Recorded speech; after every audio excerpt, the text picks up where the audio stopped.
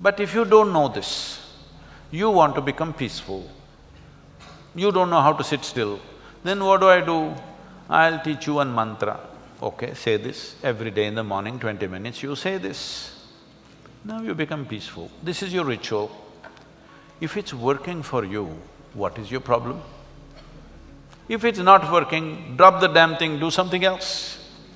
Every day in the morning you took a swim, that became your ritual, you felt wonderful, do the damn thing.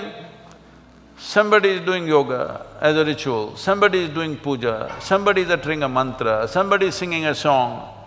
If it is working for them, what the hell is anybody's problem?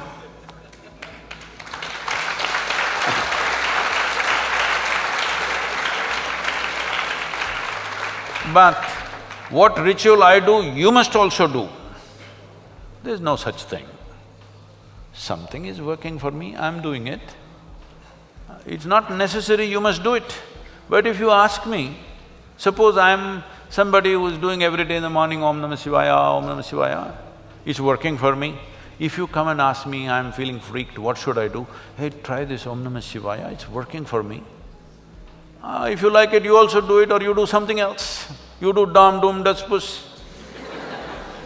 But the thing is, it must work for you, that's the important thing. So rituals were fantastic devices created with certain wisdom. Over a period of time, they might have become corrupt in practice. Over a period of time, they might have become tools for exploitation for certain people. But don't throw the baby with the bathwater. We must be able to see what is corruption in this, eliminate the corruption and use the technique. Don't throw away everything that the civilization has learnt in thousands of years of living and think you will reinvent the wheel tomorrow. Everybody will be queuing up at a psychiatrist, just know that. The number of people who are queuing up with mental illnesses today is simply because there is no what we used to call as achara vichara. There is no debate about what is this life, why am I like this, what is the nature of my existence, no achara, no vichara, and no achara, there is no anything. See, if your mothers or fathers did not insist that you must have the ritual of brushing your teeth, what an unpleasant place this hall would be right now. Because out of your freedom, some of you would or a whole lot of you would come here, decide, I will not brush, what is the problem? No, maybe no problem for you, everybody else suffers.